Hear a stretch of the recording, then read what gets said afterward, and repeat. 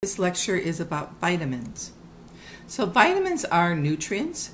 They provide no energy. They contain no calories. They're organic. And there are 13 vitamins that have been discovered and named as of today. What are the functions of vitamins? They are to assist in the work of other nutrients to release energy for the body's use. What does that mean? It means that when you're taking your protein, your carbohydrates, your fats, you need these vitamins and minerals to help break up those nutrients so that your body can use them. In dental, it helps prevent periodontal disease and it helps to promote healing of oral tissue. So how are the two types of vitamins are used? There's two different types. There's water-soluble and fat-soluble. Water-soluble is needed every day. They're not stored in our body, so deficiencies will show up quickly.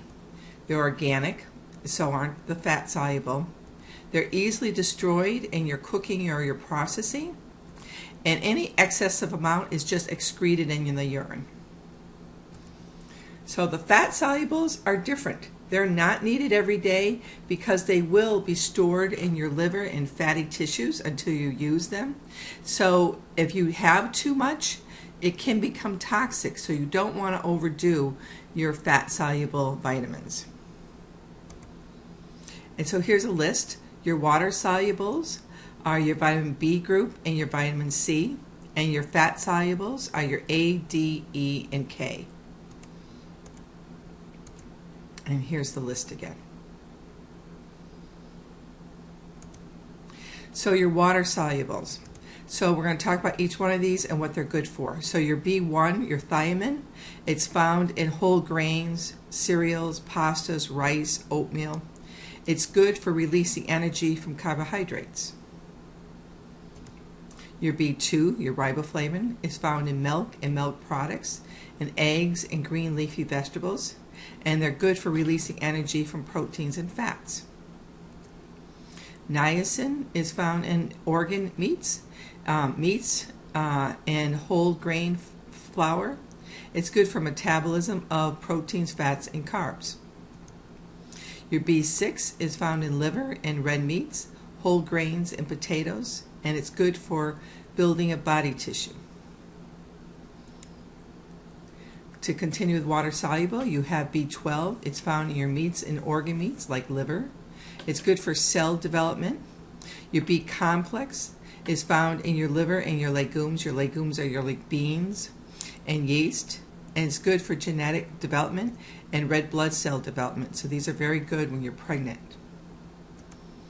Vitamin C found in citrus fruits and dark green vegetables, and it's good for the structure of bone and cartilage and muscles and blood vessels. So now we're going to talk about your fat solubles. So vitamin A is found in liver, dark green leafy vegetables, orange vegetables, and fortified milk. And it's good for your skin, your hair, and your mucous membrane. Vitamin D is found in fortified milk, and it comes fish with bones, and also the sunshine. So it's good for your bones and your teeth.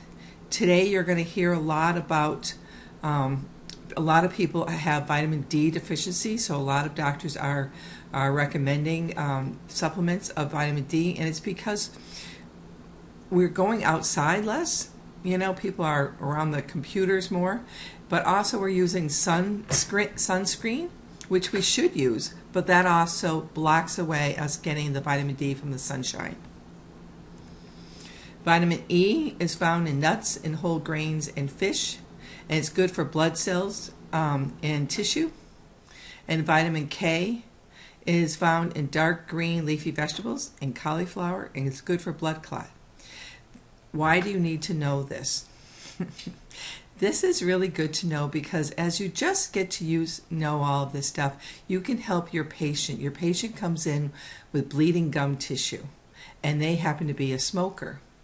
And do you know that you have to eat for one orange to put back all the vitamin C that one cigarette takes?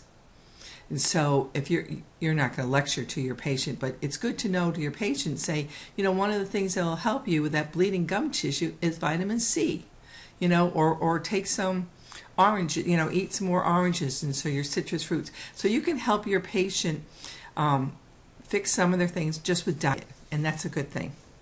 Thank you very much.